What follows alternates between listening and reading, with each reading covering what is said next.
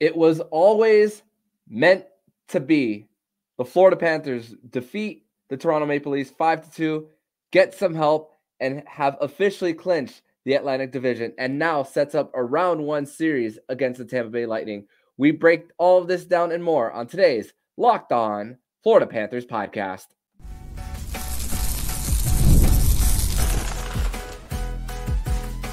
You're Locked On Panthers, your daily podcast on the Florida Panthers. Part of the Locked On Podcast Network, your team every day. And welcome into this Wednesday, April 17th edition of the Locked On Florida Panthers podcast, part of the Locked On Podcast Network, where it's your team every day. Thank you for making the Locked On Florida Panthers podcast your first listen of the day. I'm Armando Velez from the Hockey News. You can follow me on X at MondoMan12. Follow the show account on X and Instagram at LO_FLA Panthers. And shout out to the everydayers who come back here and get your daily Florida Panthers fix. Today's episode is brought to you by Game Time. Download the Game Time app, create an account, and use code LOCKEDONNHL for $20 off your first purchase. You can find that all on Game Time. Use code LOCKEDONNHL. So, man, what a roller coaster for the Panthers and us just watching these last two nights of what needed to be set up for the Panthers to become the Atlantic Division champions. And all this talk about what the better matchup is and what is not for the Panthers and just rest versus going for it. Well, the Florida Panthers definitely answered that question as far as whether they were going to go for it or not. And it paid off with the Florida Panthers coming out with a 5-2 win and tilting the ice in the final 40 minutes, especially in period number 2, where they got 31 shots on goal, a franchise record. And this will be a great time to bring in my guest here on the show. It is a Winans Wednesday edition of the Locked On Florida Panthers podcast. Jacob Winans is here. And Jacob, welcome to the show. And man, what a way to end the regular season. Game 82, game 162, week 18. This is an anxiety driver as far as the world of sports. And as you can tell, I'm pumped. Yeah, and you've got every right to be. It usually doesn't come down to the last day of the season. And for the Panthers and a lot of other teams in the league, today was a huge day, monumental game 82, which it's entertaining. It's a lot of fun for fans, but I got to be honest, I was not expecting to be recording this with the Panthers having clinched another Atlantic Division to win the division title after last year getting in as a wild card, the last wild card. It's huge. And Bill Zito's now he's put together a team that's won 2 Atlantic Divisions in 3 years. So that's pretty remarkable. Yeah, 2 Atlantic Divisions, a President's Trophy, a trip to the Stanley Cup final. You have all that with his resume, and especially seeing the fruits of his labor even prior to his extension with the Panthers and all. And just when you look at this one for the Panthers, I mean, the Leafs, they doubled the amount of shots for the Panthers in the first period. I mean, the Panthers were a little bit lackadaisical. Emily Kaplan even spoke on in the intermission that Paul Maurice wasn't happy. I'm like, wow, Paul Maurice really is going for this. Like I was thinking this whole time about getting the play right, but I also think this has to do with the stretch that they were on when they were losing some games and they weren't getting their game right. But even towards the end of their little skid, we were starting to see that for the Panthers too, right before they came home. So you could understand why the emphasis of Paul Maurice was to go for it, not only to get home ice in a possible second round, now that is possibly secured for the Panthers, but man, the second period where the Panthers kept on the attack, forechecking and overwhelming the Toronto Maple Leafs. Yeah, Toronto had nothing to play for. Their mission was to just feed Austin Matthews the puck, and we saw that multiple times with possible redirections, missing the net, crashing the net, where Anthony Stolarz was just incredible in stopping it. And there were a few times where we thought that puck was going to go in, even when before the Panthers scored 3 goals in 3 minutes and 10 seconds, which Verhaeghe, first game back, gets on the board for the Panthers. Welcome back to the lineup. Sam Reinhart gets 2, including the empty netter, 57 goals for Sam Reinhart. And just the Panthers, man, and once again, home, four games in your barn, you finish with a bang to get to this point. And thank you, Ottawa, too. So that's the most important thing as far as that. So I threw a lot out on you there, but man, the Florida, and also this game was mostly played on special teams too. The Florida Panthers, there's a lot of coincidental minors, but then the Panthers really got the Leafs also to bite on them to get some power plays too. So that was an advantage. Panthers 17 shots on the power play too, Jacob. Just incredible. Yeah, and the power play has been a little bit of a concern lately, and I guess the end result tonight doesn't really give you too much to look at as far as the power play coming through with goals. But aside from that, I thought they played really well. I thought the power play looked good. I thought the puck was moving around. They got their chances, and that's not as much of a concern for me going into the postseason now. But getting out of this game healthy was priority number one. It seems that the Panthers were able to do that. And then just also the level of dominance they showed without Ekblad in the lineup, without Oliver Ekman-Larsson in the lineup. This is not the Panthers' playoff defense. And defensively, they had a really, really good shutdown performance, especially in the second period, and carried right over into the third period. It seemed like the first period it was really sluggish. It didn't seem like they were too into it, but Paul Maurice really stuck to his guns. He wanted to go out there and have a chance at the division.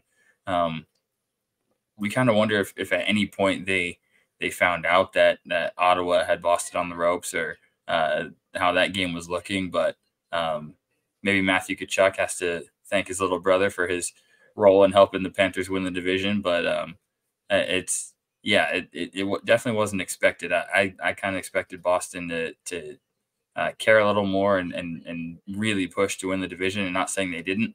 But I thought they were going to kind of walk all over Ottawa tonight, and the Panthers game would be relatively meaningless, and just hope you get out healthy and get ready for Toronto. But that's not the case. And now we've got an entirely different animal to look ahead to, and should be really exciting, but also definitely a nerve-wracking series coming up. But man, this, just as a sports fan, as a hockey fan, this is a crazy, crazy night.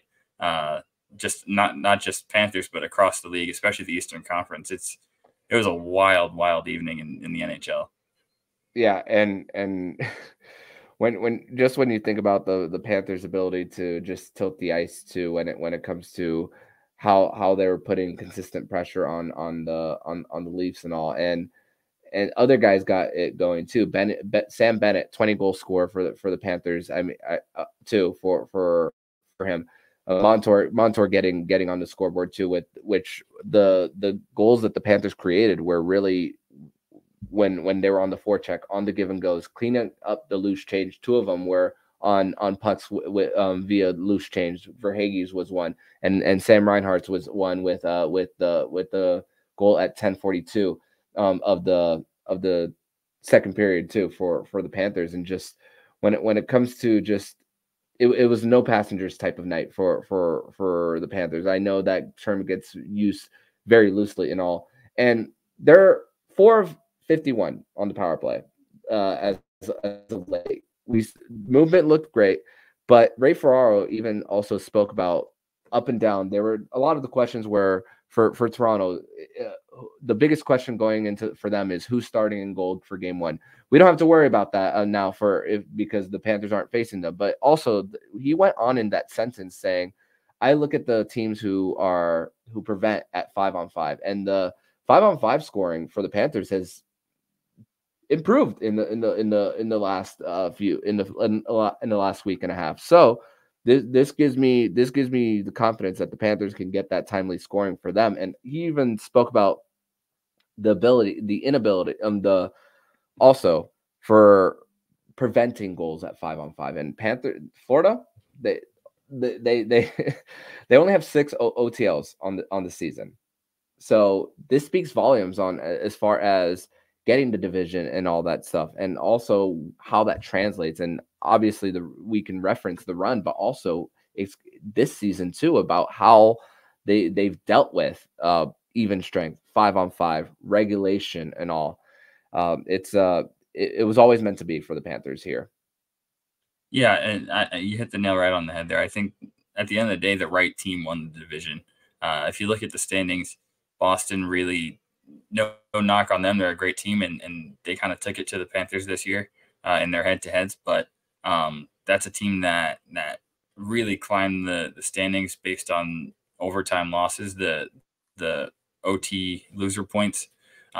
They fed off of those a lot. And the Panthers have them beat in the win column. And you'd like to see the team that wins the most games rewarded. And that's how it ends up shaking out here.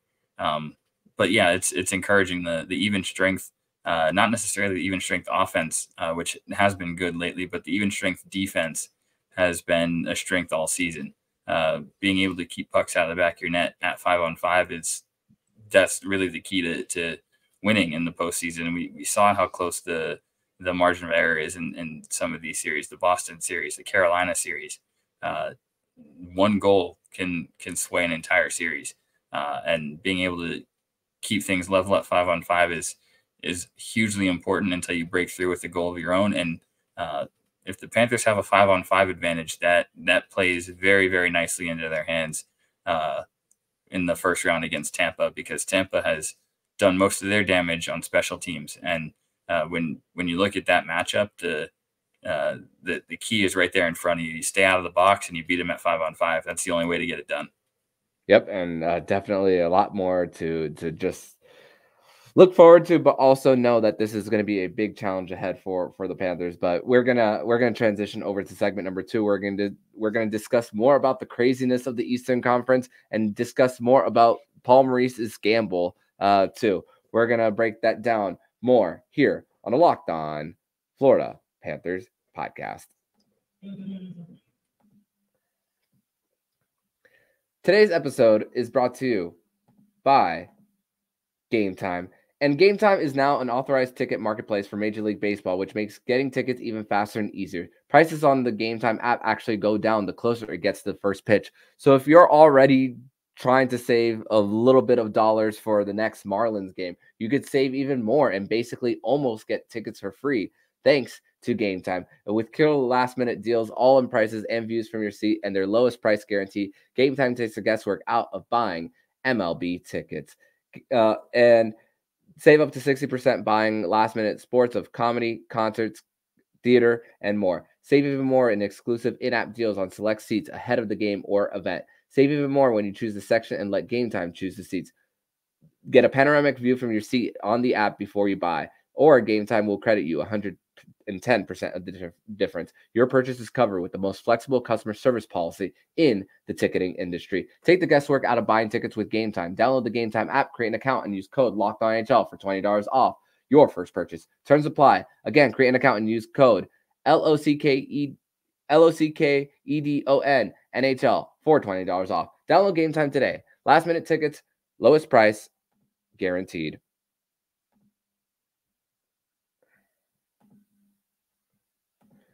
It's Locked On's NFL Mock Draft live on April 17th at 7 p.m. Streaming on the Locked On Sports Today 24/7 streaming channel on YouTube and the free Amazon Fire TV channels app. The ultimate 6-episode series on April 17th at 7 p.m. to hear from the local experts are picking for every NFL franchise, with live reactions from local college football experts, even on fantasy football angle. Locked On NFL Draft is on April 17th at 7 p.m. streaming live on a Locked On Sports Today 24/7 streaming channel on YouTube and the free Amazon TV channels app. Back on this Wednesday, April 17th edition of the Locked On Florida Panthers podcast. Thank you once again for making the Locked On Florida Panthers podcast your first listen of the day here on a Wednesday. So the craziness of the playoffs continue with a crazy Game 82. Jacob, I moved my TV from my bedroom to the living room so I could watch 3 games at once on the night. Usually I keep it to 2 and then maybe something minimized on my screen, but I moved one TV over to have 3 TVs for everything. Had obviously Panthers Maple Leafs, Senators versus Bruins, and I had Philadelphia versus Washington. That one had huge implications as Philly had to win in regulation. They even pulled the goaltender in with 3 minutes left, and Washington scored. But prior to that, Detroit did it again, where they scored in the final minute to force overtime. And unfortunately for the Red Wings, they win both of them, but they needed more than just them winning in order to advance, with Washington winning. Pittsburgh was idle, and their game 82 for them is unfortunately meaningless for them tomorrow against the New York Islanders. So what a crazy night in the NHL, not just with that, but the Boston Bruins also losing to Ottawa. Just crazy night for the NHL, but also the gamble, the going for it. I remember you were pretty vocal about Paul Maurice and his in putting Carter Verhaeghe in the lineup for the Panthers and all. I know hindsight is 2020 now with them getting this win. So how are you feeling now with it paying off for the Panthers? Yeah, obviously it feels great now. It was super nerve-wracking, and that's a gutsy decision from Paul Maurice. There's no two ways about that. That is a gutsy move to put Verhaeghe back in there and expose him to a game that is going to be extremely physical. And for me, there was no question about whether or not Verhaeghe was fully healthy. If he's in the lineup in a regular season game less than a week before the playoffs, he's definitely fully healthy. My concern was just the risk of re-injury against a team that was going to come out and be really physical and nasty and play a playoff type of aggressive game against a team that they were expecting at least to face in the first round. So that was my biggest concern. But Carter Verhaeghe obviously makes an impact the second he's back out there, and now with hindsight being what it is, huge game for that second line, and allowing them to get that game under their belt ends up being a really good decision now, since everybody gets out unscathed and that line produced. That's good for the chemistry. We haven't seen this Panthers roster, the post Tarasenko Panthers play at full strength that much, and letting them run the forward lines that they're going to take into the postseason is that's big. The fact that they were able to do that, get out healthy and produce the way they did, it ends up being a fantastic decision. And that doesn't take away the amount of risk associated with doing that. But it ends up paying off, and that's this time of year, those are the kind of decisions that can either make you or break you. And in the Panthers case tonight, it was a decision that made them. So I'm overall happy with it. Little bit nerve-wracking going in, but it pays off, and I can't argue that. Yeah. And here's a quote from Jameson Olive of FloridaPanthers.com of what Maurice said about the second period. Quote, "It's more than just the way we look. You could feel it in the energy level on the bench. It's a good way to go into the playoffs. It's not the win. It's the style of hockey you want to play. It's okay. It's there. Just a little reassurance." Close quote. And also, he also discusses, you spoke about Tarasenko, in also other media availabilities too for Florida, for the head coach. He's spoken about how Tarasenko and Barkov are always talking on the bench about where to be. So there's constant communication, and also it shows the professionalism of those two, as far as one who's won a Stanley Cup, one who's been with the franchise for 10 years, and all, just about knowing where to go and where they are going to be, as far as if a board battle is won, who's going to be the one driving to the net as far as a possible redirection too. So that's another thing when it comes to that, is the fact that there's constant communication on the bench too. And that's something that Paul Maurice gives a lot of praise to those guys. And the fact that Bennett, that Verhaeghe is going to be back with that Bennett line, a line that he's used to. 2 goals on the night at 5-on-5, Corsi 4, 13-7, 2 shots on goal at 5-on-5, 9-3. Regardless of lack of 5-on-5 time for the Panthers, those top 2 lines were going, and the fact that you get at least one game under your belt there, it goes back to what Paul Maurice said, the reassurance as far as the style of play and knowing that of those guys who can click with one another.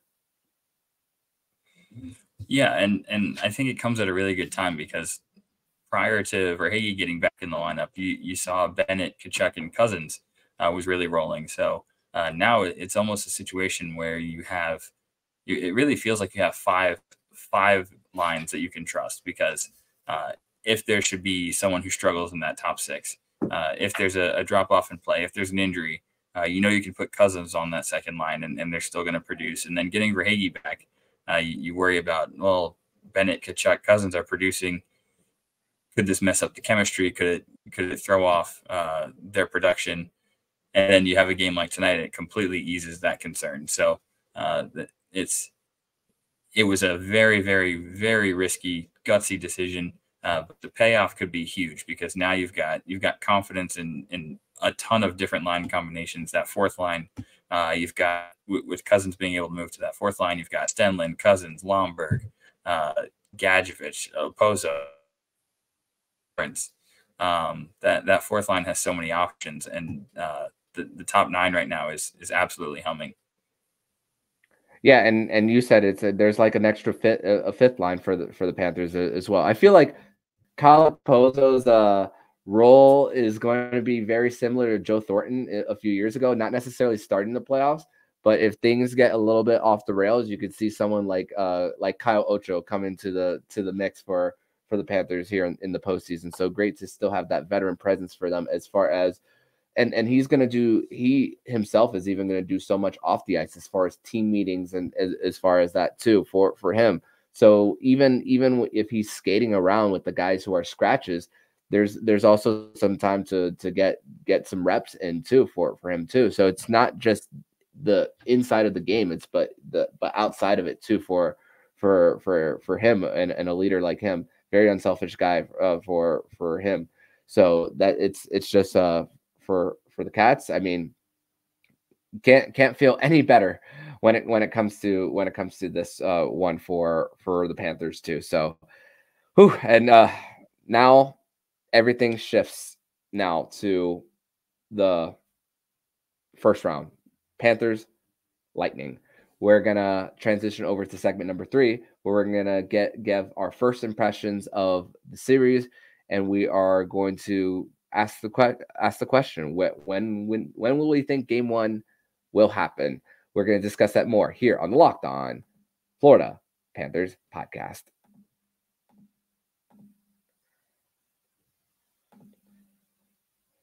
Today's episode is brought to you by Monopoly Go. And I have been told that I have a competitive side. We all do. And my competitive side is a big fan of Monopoly Go. I'm sure you've heard of it. It's downloaded over 150 million times.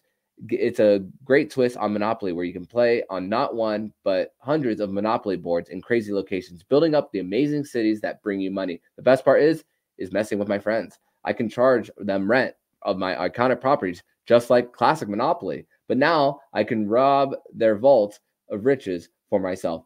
And the leaderboards show me who the biggest Monopoly tycoon is. But it's not just my competitive side that loves it. You can team up with friends and people all around the world in time tournaments to earn huge awards. Get in the game and join your friends. Download Monopoly Go now free on the App Store or Google Play.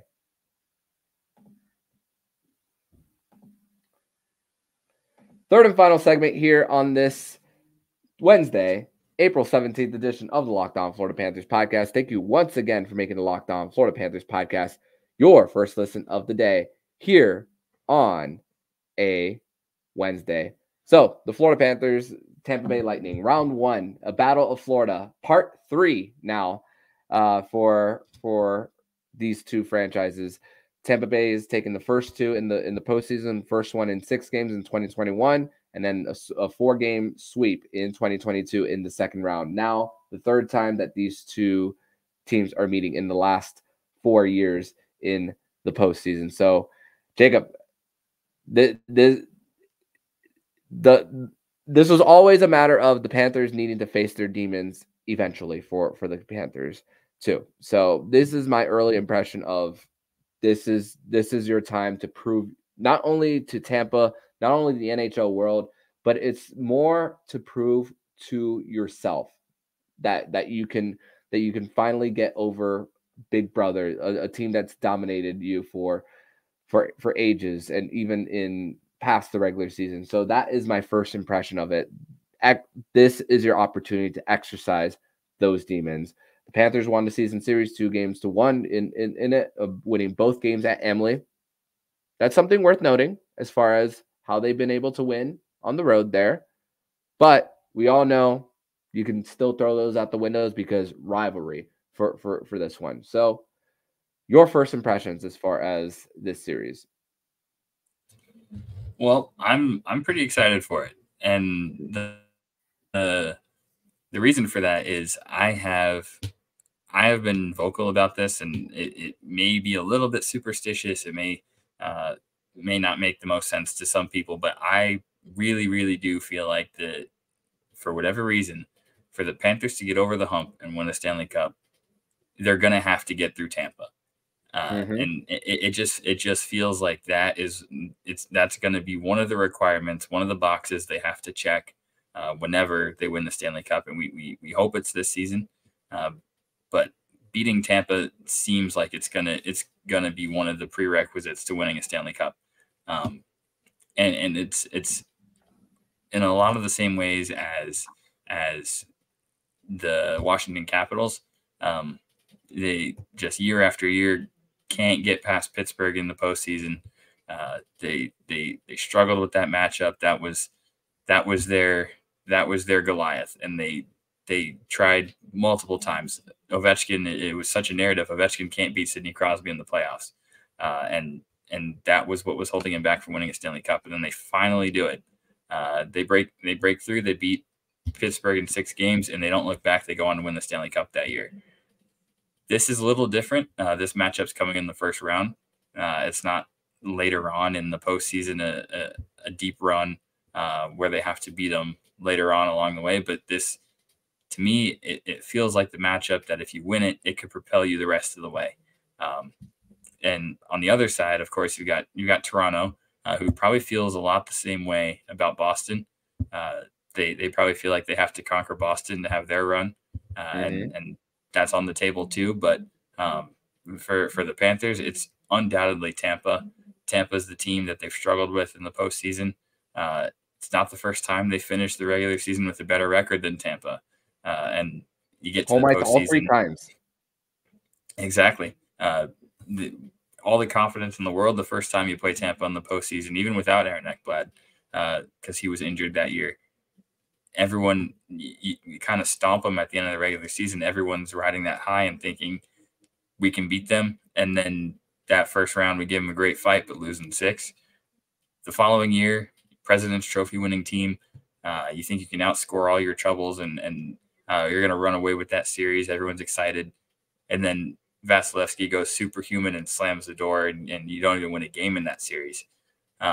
This year, it seems different. Tampa has a team that is not as loaded with top-end talent as they used to be. A lot of those faces that beat the Panthers were gone. And then, of course, Mikhail Sergachev is out injured. He's a big part of that team. But some of their new faces, familiar face, Anthony Duclair, that's a storyline. Matt Dumba's played well there. Nikita Kucherov was on an offensive tear. Steven Stamkos could be his last ride in Tampa, depending on how that contract negotiation goes. They have a lot to play for. It's not going to be an easy matchup. This seems like the year where the Panthers have the best chance to overtake them compared to the first 2 times, but it's not going to be easy by any means. And on the other side of things, it feels like a last leg, possible last hurrah for that in the case that Stamkos does move on in free agency this year. So there's going to be some desperation on both sides. Also, Kucherov is close to 100 assists too. So he could finish that tomorrow against the Toronto Maple Leafs on the second end of a back-to-back. So just crazy what Kucherov has done all season too for him. I believe it's like 40 points more than the next closest player for him. He's just doing it all. And even though he's not a burner, but what he does as far as no look passes and all, winning the board battles and setting up his teammates, he's just absolutely incredible. And that's one guy you definitely gotta look out for. Braden Point being the burner that he is, net front presence, Panther killer, certified Panther killer for him, and also what Steven Stamkos can do on the power play too for him. So that's another thing as far as that. So there are quite a lot of venues in the NBA and the NHL who will have possibly some scheduling conflicts as far as the playoffs beginning. But we do have the TV schedule as far as what's going to happen on Saturday and Sunday. So TBS will have a 5 and 8 p.m. game, and ESPN will have a 12:30 and 3 p.m. game on ESPN on Sunday, the 21st. I am hearing, I cannot confirm this yet, that Panthers Lightning could possibly be on Saturday at 5 p.m. Obviously, with the Toronto Maple Leafs playing the Boston Bruins, anywhere Toronto was going to be, they were going to get the primetime slot. Like, this as a Yankee fan, Jacob, that postseason, if you're that marketable of a team, you're going to get the favorable slot. So now with the Panthers, as far as arena conflicts, there's none during these 2 weeks in the opening round for them versus Tampa Bay. The only arena conflict that Tampa Bay has is on the 26th, where there's a concert featuring Heart. If you guys don't know who Heart is, think of the song Barracuda. That is the song reference. That's the only song I know by them. So a game 3 cannot happen on Friday too for the Panthers and Lightning there. So those are the only ones, and the amount of venues too that are going to have multiple teams. Ball Arena, Crypto.com Arena is going to have 3 teams, except 2 of them won't have home ice / court until the game. Only the Clippers have home ice. Madison Square Garden and TD Garden will have both games 1 and 2. So I'm assuming that Bruins Maple Leafs will be on Saturday night, and also Rangers game 1 will be on Sunday, whenever they play. So that's also a little bit of guessing game, putting the puzzle pieces together as far as this for the schedule. So it's gonna be fun. Definitely because the Panthers don't have as many bookings. This is past game 1 is going to be hard to predict as far as when they will be, but just when do you think we'll see game 1 of this series? Well, my gut is telling me it's going to be Saturday. I don't think the league is going to wait too long to get this series going. But at the same time, if it's not Saturday, I'd be shocked if they play a game before Monday night, which I don't think a wait that long serves anybody well. But the tricky part is I don't know if we go through that whole weekend without seeing a single Western Conference matchup. Yeah. There's 4 available slots over the weekend.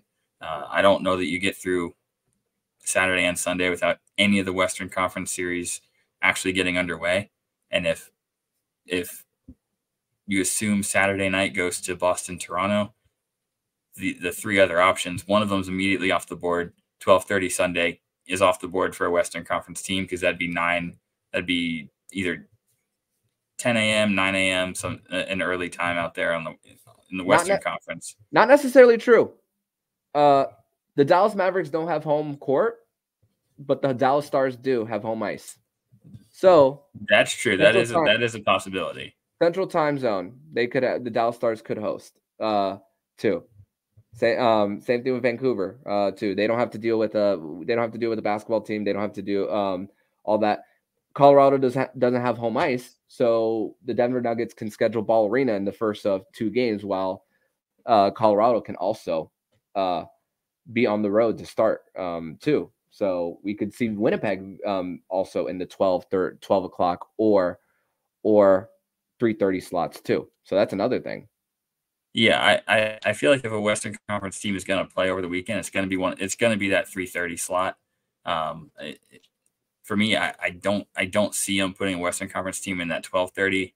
I feel like it's going to be that 3:30, which kind of pigeonholes the Panthers a little bit into that 5 o'clock Saturday slot. So I'm gonna guess 5 o'clock Saturday, and if not then Monday. But honestly, it doesn't even really matter. I think that the team is super excited to get this series going. I'm excited to get this series going. We know we have a little bit of anxiety when it comes to afternoon games, so a 5 o'clock puck drop might make some people a little bit nervous.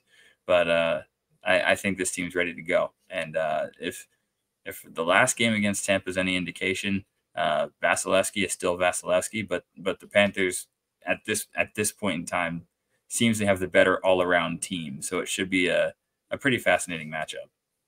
No doubt. And one more quote before we get out of here from Verhaeghe on the matchup against the Lightning. Quote, "It's always fireworks when we play these guys. It's always a good game. They're an awesome team and really skilled, physical. They have all the elements of a really good team. It's going to be two good teams going at it." Close quote. So they know what they have on the other side of, especially facing them so many times throughout the years, and it's going to be fun. Verhaeghe going against his former team and also just wanting to get over that hump. And like you said, if they are destined to win it, getting over Big Brother is the big key to doing so. But Jacob, I want to thank you so much once again for joining me on this edition of Locked On Florida Panthers podcast. Florida Panthers defeat the Toronto Maple Leafs by a final score of 5-2, get some help by the Ottawa Senators to win the Atlantic Division. Seriously, thank you so much, and I can't wait to do some playoff post games with you, my friend. Tell everybody where they can follow you online. Yep, you can follow me on X at Jacob Winans 8, and likewise, I am super excited to get this thing going. We're getting spoiled here. We're just always in the postseason, always have playoff series to look forward to, and this one's no different. This is going to be awesome. I don't take this for granted, and Florida Panther fans, please do not take this for granted, because this isn't going to be forever. So let's just get ready, and and I'm excited. I'm gonna end it there as I'm running out of words to say there. But thank you so much, Jacob, and I will see you next week, my friend. Looking forward to it. And before I let you go, I see the hat on. You got to shout out the Heat. We got a big one coming up. Go Heat! Big win. Hopefully they can pull out a win and face off against the Knicks in round 1. So go Heat! Yes, sir. And if you like what you're hearing, please subscribe to the podcast to be notified every single time the Locked On Florida Panthers podcast jumps into your podcast feed. Don't forget to also subscribe to the other shows on the Locked On NHL Network, including Locked On NHL, Locked On Fantasy Hockey, Flip Livingstone and Steel Roden, and Locked On NHL Prospects. Thank you once again for making the Locked On Florida Panthers podcast your first listen of the day. So I'm Armando Velez with Jacob Winans, and you've been listening to Locked On Florida Panthers podcast, part of the Locked On Podcast Network. We're your team every day.